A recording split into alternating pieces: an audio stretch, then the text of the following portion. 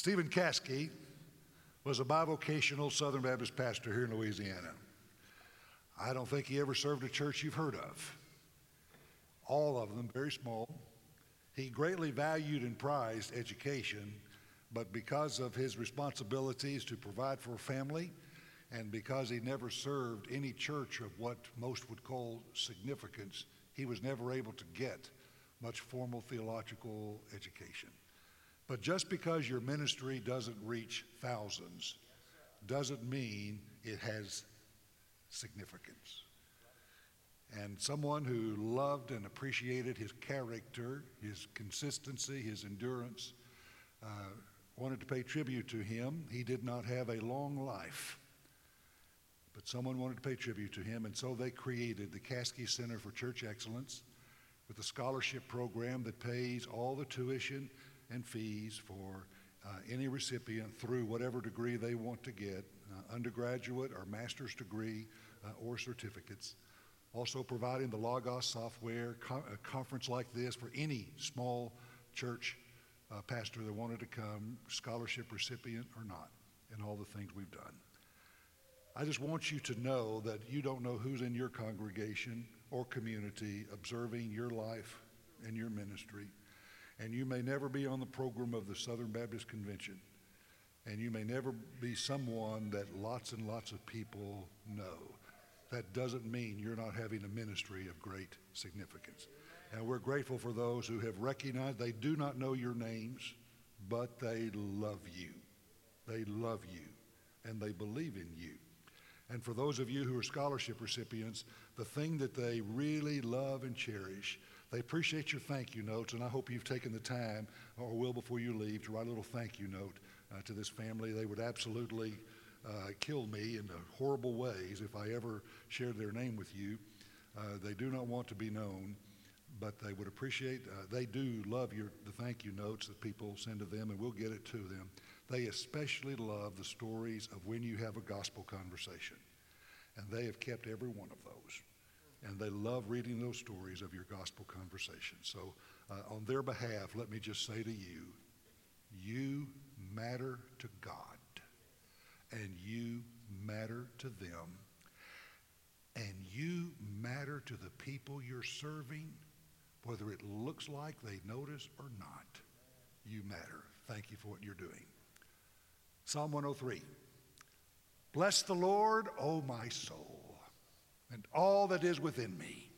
Bless his holy name.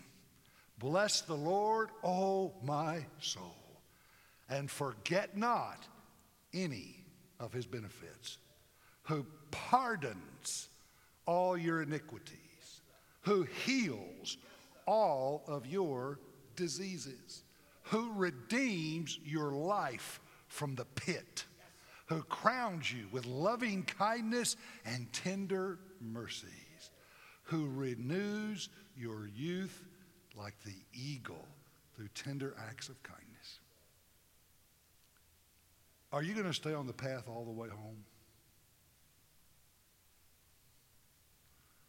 I'm not supposed to be here today. It's supposed to be somebody else. But they made some terrible moral choices, and they couldn't come. Breaks my heart. It's a friend. If you were to ask me, what was the darkest chapter of your life?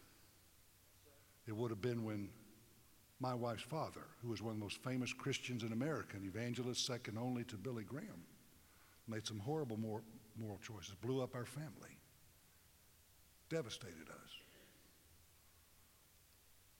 Are you going to stay on the path all the way home? How do you do that? A very simple answer. Don't sin. Okay? How many of you know that? Don't sin. Does everybody know that? Okay? How many of you think every pastor in the history of the world knows don't sin? You think everybody knows that? Okay. So it's not enough to know that, because we are human beings. We are, every one of us, capable of any form of sin and disobedience to God, act of cruelty in others, Horrible things happened in World War II with the Nazi death camps when 10 million Jews were savagely murdered and exterminated, and they were having trials after World War II for the war criminals who ran those death camps. One of the most famous of them, infamous I should say, Adolf Eichmann, and during his trial, one of the survivors of the death camp he ran gave eloquent testimony against him. And as the trial proceeded, he was sitting in the courtroom and he blacked out and had to be carried out of the courtroom. On an anniversary of the trial of Eichmann, he was being interviewed on TV. I was just happened to be watching the interview, and the reporter asked the question, if I remember, you blacked out during the course of Eichmann's trial and had to be carried from the courtroom. Is that correct? He said, yes, that's correct. He said, just curious, what happened? Were you ill or what happened? He said when Adolf Eichmann would walk through that camp with his spit and polish uniform and shoes so shiny you could use them as a mirror, he looked like a cold, cruel God who had the power of life and death over all of us, and he did not care, and I hated him. He said, but in that courtroom, as I looked over into the box where they were keeping him, I saw there the eyes of a scared, frightened man, and suddenly I realized that given the same set of circumstances, I could have done what he did, and the realization that I was capable of that kind of evil devastated me, and I blacked out. If you don't think you're capable of getting off the path, you've already taken a step in that direction. So how are you going to stay on the path all the way home? I think Psalm 103 gives us a great hint. Bless the Lord, O my soul, and all that is within me. Bless his holy name. Bless the Lord, O my soul, and forget not any of his benefits. Very interesting. Nearly all the times that term bless is used, it is used of a deity giving the blessing to some person or persons. God is doing the blessing. He's the subject. He's the blessor. But here this is talking about the psalmist. The psalmist is talking about his soul. It's you and it's me. Bless the Lord, because you see, a blessing is something that you give out of yourself. And the psalmist is calling upon us to bless the Lord, to give God something he doesn't have until we give it, and that is our blessing. Does God need it? No, I think he's going to do okay if we don't give it to him. Does God want it? Yes. But even a bigger question than that, do you need to bless the Lord? And I would say very much so. Let me make this statement. I want you to think about it. What you give to the Lord is more important than what you do for the Lord. Now let me say that again. What you give to the Lord is more important than what you do for the Lord. Do you know you can do for the Lord while you are sinning against him? Do you know you can do for the Lord while you are ignoring your family? Do you know you can do for the Lord and use your doing for the Lord as a reason why you're not more obedient to the Lord? What you give to the Lord is more important than what you do for the Lord. For in the act of giving to the Lord, there is not going to be sin. But if the focus of your life is doing for the Lord, that will not necessarily take you to a healthy place. You can overdo. You can do the right thing at the wrong time. You can do the wrong thing at the right time. You can do the wrong thing at the wrong time. In lots of ways, you and I can take the doing for the Lord and it not necessarily turn out the way God wants it to turn out. So the psalmist doesn't say, do something for the Lord in terms of an act of service. What he says is, bless the Lord. Give the Lord your blessing. Those of you who are married guys, I don't know if you talk to your wife's parents seeking their blessing for your marriage, but I did. And that was a pretty scary thing to do, a little intimidating. Don't ask my wife to tell you the story. She has a very vivid imagination. But anyway, it was a memorable moment. I wanted their blessing. They gave me their blessing. Bless the Lord. With who you are, with all that you are, bless the Lord. While you are blessing the Lord, you will be filled with the knowledge and awareness of the Lord that will be continually deepening your love and your obedience and your eager desire to be all that he wants you to be. Why do we bless the Lord? And the psalmist says, I'll give you the reason why. Bless the Lord, O my soul, and all that is within me. Bless his holy name. And that Hebrew word literally means all your internal organs are engaged in blessing the Lord. Your whole being is engaged in blessing the Lord. You know the difference between you and me playing softball for the church softball team and a major league batter playing professional baseball, being paid millions of dollars to swing a bat and hit a ball like you do for free for your church softball team? When you go to your church softball team, you probably hit that softball mostly with your arms, maybe a little bit with your shoulder. But those professional baseball players, they have learned how to put their entire body and weight into that swing. It's the bat speed of their wrist, how fast their wrists move. It's the rotating of their hips. It's all of their shoulders. It's all of their arm. It's every component of their body that is engaged in making contact with that ball, and that's when it goes out of the ballpark. They don't just hit the ball. They hit it with everything they have. And the psalmist is saying to you and to me, bless the Lord, O my soul.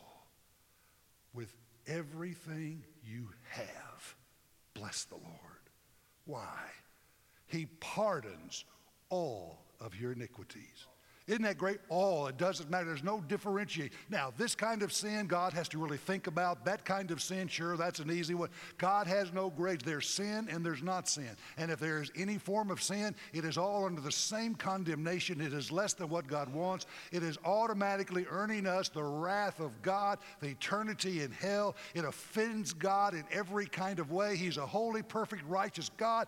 Any sin against God is a stench in his nostrils. And what does God do with all your sin? He pardons it through Christ and his marvelous sacrifice as our substitute.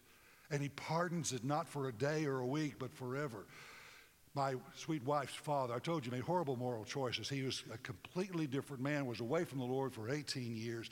After 18 years, he literally showed up on our doorstep right here on the seminary campus, and for several months lived with us, and we got to watch God put him back together again, which was one of the great privileges of our lives. The last few years of his life, he lived with Rhonda's sister in Oklahoma. And for the last couple of years, he had dementia, I guess is the easiest thing to say. And Rhonda would go to see him every chance she could, and she was there visiting one time. And by now, he was under 24-hour nursing care. And Rhonda walked into his room, the television was on, and it was on the Jerry Springer show. And they were having their typical yelling, screaming, shouting kind of fights, and it was about divorce. And Rhonda came in and said, Dad, why don't we change the channel and look at something else? And after they changed the channel and they started talking a little bit, her dad suddenly looked over and said, you know, isn't it great that no one in our family has ever had a divorce? And Rhonda's thinking he has no idea what he's done with his life. He's been divorced twice. Horrible choices. But every mistake he ever made was gone from his mind.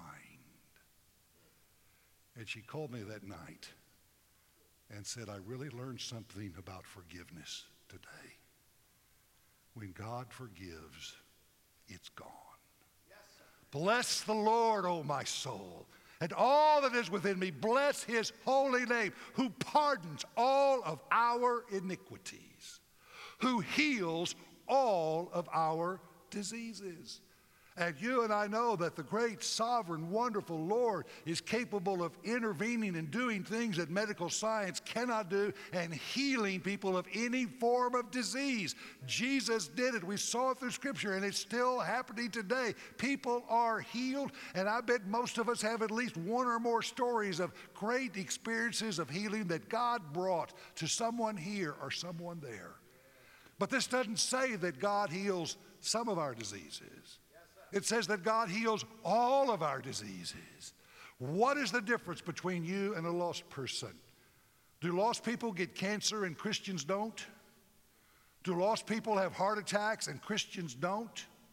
Do lost people get malaria and Christians don't? No. What is the difference?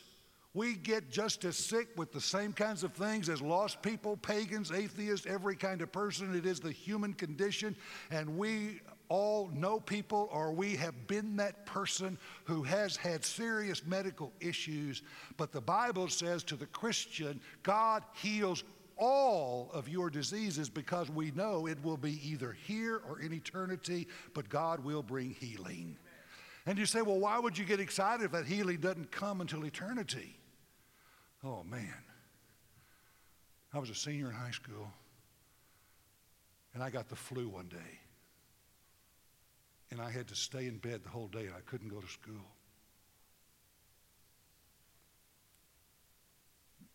I don't see anybody in tears yet. I mean, I was really sick. I was running a fever, having chills. I had to take medicine. Matter of fact, I think I had to miss school for 2 days. I mean, this was a really big deal. I was the student body president, and I missed the meetings. I was an athlete. I couldn't go to practice. I had a girlfriend. I couldn't go out with her. I should not have said that when Rhonda was here. But anyway, it was a really big deal, but I don't see anybody wondering what happened. Because who cares if a high school kid gets the flu for a couple of days? I'm well past that. Do you understand what every disease any one of us has is going to look like in eternity? Nothing. It is serious now, heart-breaking now, scary now. I had a very rare fight with my mom that day about trying to go to school, and she would not let me. And it was a point of real tension. But it is forever gone. You see what Jesus did for us? He gave us the end of the story. The end of every chapter of the story. The end of every single thing that happens in our life. And we know the end of every story of every child of God is a happy ending. He pardons all of your sin. He heals all of your diseases. He redeems your life from the pit. Where did they put people in jail before there were metal bars? You ever thought about that? Do you think that doing criminal acts is a new invention, that people have only started doing it since they invented metal bars? So what did they use for prisons before there were metal bars? Pits. It's where Joseph's brother put him, in the pit. Can you imagine how frustrating it would be to be imprisoned in a pit? What is a pit? It is open to the sky, but you are so deep down you can't get to it. You can see the sky, you can feel the temperature, but you are completely cut off from life. Can you imagine the frustration of that? You hear the birds, you watch them fly over. You hear people talking as they go by. Just out of your reach, and you can't get there. He redeems your life from the pit, pulls you out into the freedom that we have in Christ. I could get excited about that, but I better keep moving. Bless the Lord, O my soul, all that is within me. Bless his holy name. Bless the Lord, O my soul. Forget not any of his benefits, who pardons all of your iniquity, who heals all of your sins, your diseases, who redeems your life from the pit, who crowns you with loving kindness and tender mercies. What is the purpose of a crown? A crown shows the truth of something, even if it doesn't look like it. A king or a queen may not be the most impressive looking person in the room, but the crown shows they have the authority. The crown is designed to call attention to the authority and the power of the one who wears it. God's crown for you and me is loving kindness and tender mercy. 4 worst days of my life. 1 month after Katrina, the mayor of New Orleans opened our campus, this part of New Orleans. And our contractor said, you have 4 days for people to come and salvage whatever they can, and then I have to have the campus for the rest of the year. It took a year to rebuild it. 4 days. Everybody came in shifts to salvage what they could. My job was to go around. I had a cart filled with iced down bottles of water, and they said, okay, Dr. Kelley, what you have to do is go up to people and make them stop. It was brutally hot. Everybody's wearing hazmat suits because at that time we didn't know if the water was contaminated or not. It wasn't, but we didn't know that then. Everybody's having to wear hazmat suits, salvaging what they could, brutally hot. They said, you have to go, they'll stop for you, they won't stop for anybody else, and stand there and make them drink a bottle of water and don't leave until they finish a bottle of water. Stay hydrated. So I kept moving all through the campus, all 4 days, standing there when people opened the door of their home and saw that they lost everything they had. Standing there, I was with one student couple, sweet student couple. They'd salvaged a shoebox of stuff out of all their possessions. We cried, we prayed. Walking back to my cart, radio goes off. It's the guard at the front gate. Dr. Kelley, could you please go back to the state apartments? I said, okay, what's happening? They said, well, a bunch of our Korean students just arrived and they live back in those apartments and they took 8 feet of water and it's pretty bad and they're taking it very hard. I said, I'm on my way. I take 3 or 4 steps, my radio goes off again. Dr. Kelley, skip that. Don't worry, just go do whatever you're going to do before we called you. I said, okay, what happened? They said, well, the Korean disaster relief team just showed up. The Korean disaster relief team.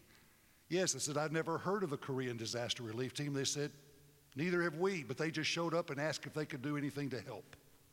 And we sent them back to the Korean students to be there. And in that moment, the destruction was still all around. But God spoke and said, I am here. And the highlight for me of 4 days of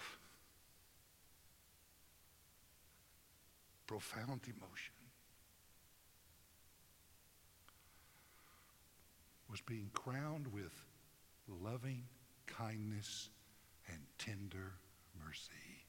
I am here. Bless the Lord, O my soul, all that is within me. Bless his holy name. Bless the Lord, O my soul. Forget not any of his benefits, who pardons all of your iniquity, who heals all of your diseases, who redeems your life from the pit, who crowns you with loving kindness and tender mercy that draws your attention away from the evil and heartbreak of the world to see the tender mercy of God.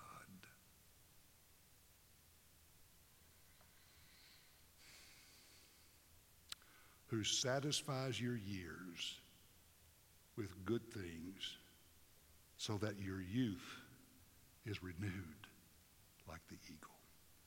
My mom lived the last few years of her life here in New Orleans. She had about half the capacity of her heart, terrible arthritis in both knees and in her hands. For her to walk from the back door of the chapel to the front row would be like running a marathon for anybody else. Her life was not easy, and my dad had dementia under 24-hour health care. I remember being in the room with my mom, her apartment, when grandkids would come, and I would watch the years drop off of her face as those grandkids walked in the door.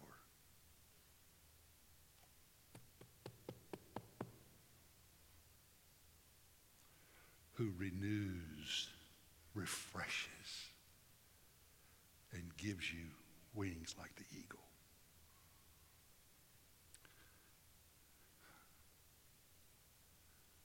The most disturbing thing about this passage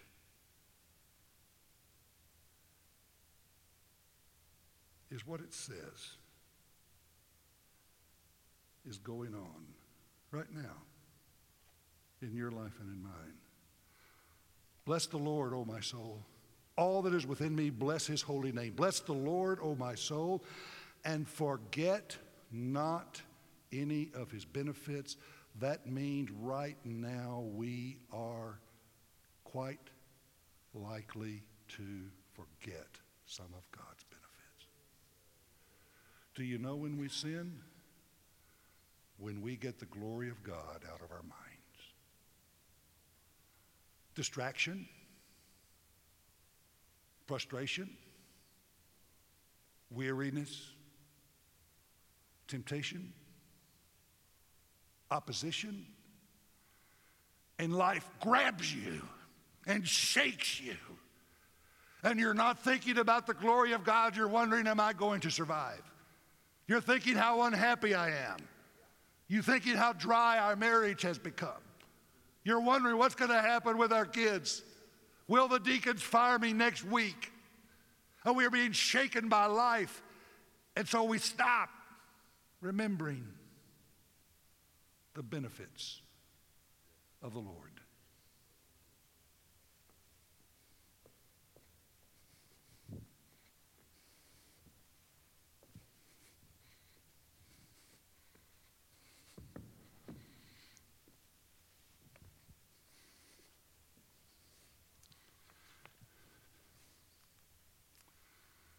Nothing in heaven or earth can shake you loose from the grip of God on your life and ministry. I think you know that in your soul.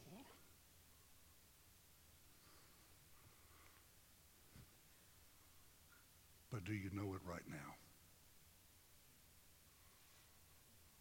This is the psalmist saying, life can get so in your face.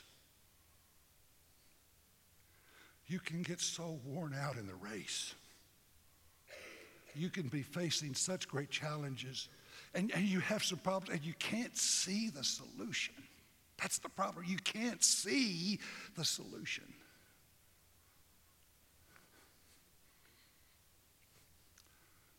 Nothing in heaven or on earth can loosen God's grip on your life and your ministry. So how do we deal with the challenges? We bless the Lord.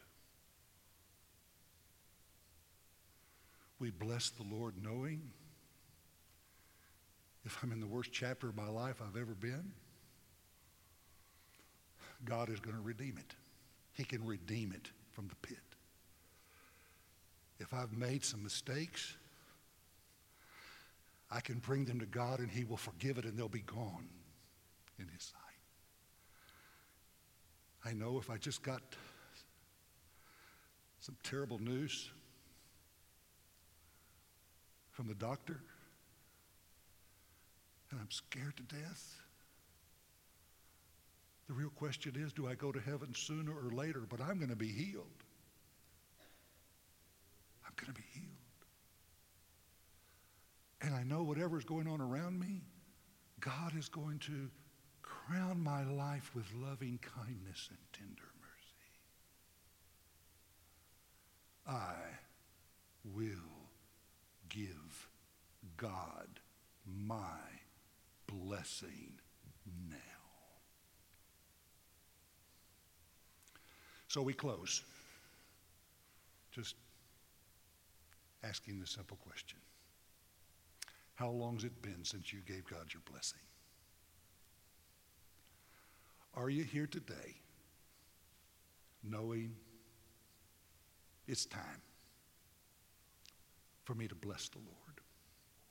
Not with a word, but with my whole heart.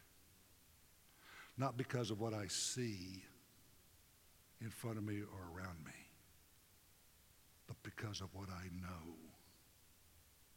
about him. And if I have any doubt about him, I look at the cross. And God could not make a clearer statement on how much he loves you, nor could his resurrection be a clearer statement on his power to keep you in his grip. And so we want to close today by giving you an opportunity to bless the Lord, if that's where you are. And I'm going to ask us just to take a few moments here at the end. We'll stand. I'm going to lead us in a word of prayer. But before I lead us in a word of prayer, let's just stand together, every head bowed and every eye closed. If you want to come and make these steps of the chapel a holy altar to God and bless him before you leave, feel free to come. If you want to talk or pray with someone, Dr. Talbert is here. Team and Knight is here. If you see any of our people here, they'd be happy to pray with you. Let's just come before the Lord.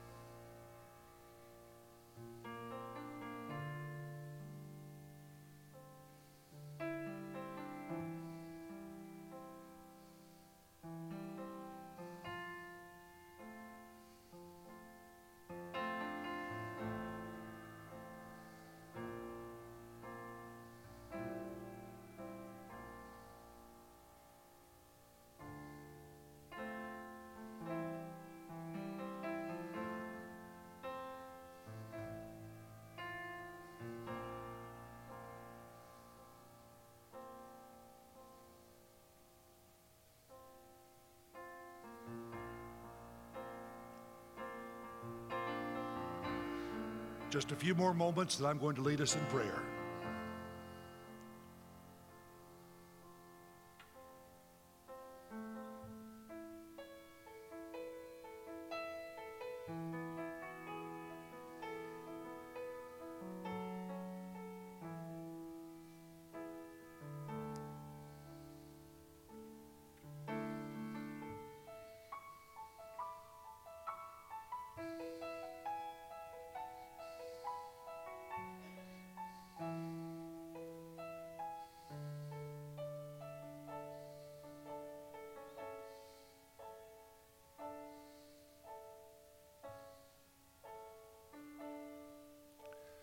Dear gracious Heavenly Father, I speak from my own heart.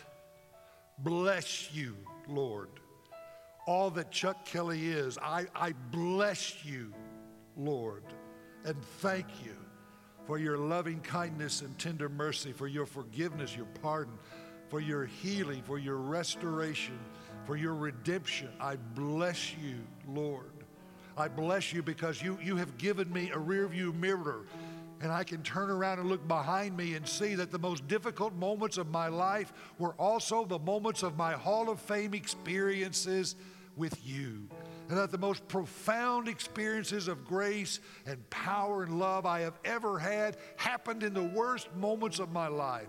Oh, what a God who is able to take the worst and make it the best, who is able to mark my life, not simply by my crises and my challenges, but to take every crisis and mark it with your intervention. I bless you, Lord, for what I see in the rearview mirror.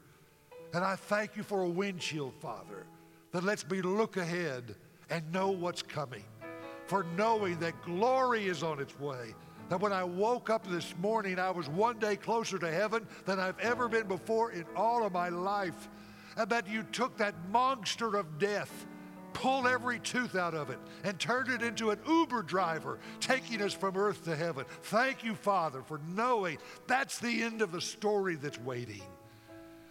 And thank you, Father, for the granite of grace that is under my feet as I live every day. And so I just pray, Father, and I pray on behalf of all of us here, Father, we are blessing you and we are asking you, please help us not to forget any of your benefits. And when the pressure comes and when the loneliness comes and when the distraction comes, Father, help us to remember those benefits. Help us to come back to this wonderful, precious psalm and rejoice that no matter what we see around us, we know what you are doing in us. Thank you, O Lord, for all that you have done, and because of who you are and because of what you have done, and for the proof, the evidence you have demonstrated through all the years of my life and my walk with you, I do stand before you, Father, and I say, bless the Lord, O my soul. And now I lift up these precious kingdom servants, these husbands and wives who are working hard for your glory, who are paying great prices for their obedience. And Father, I pray that you would pour out your Spirit upon them as they go home, that you would give them great conversations as they reflect over this weekend, that you would give them a great Sunday in their church this coming Lord's Day tomorrow. And I pray, Father, that as they go forth from this place, they will go forth just with a reminder of how wonderful a Savior you are and how strong your grip is on their life. Love on them, Father. You called them out. Of all the people you could have called, you chose them. So fill them, Father. Fill them with that joy of knowing they are in your grip, and nothing in heaven and nothing on earth can ever loosen your grip on them. Bless the Lord, O my soul, our souls. Bless his holy name. In Jesus' name, amen.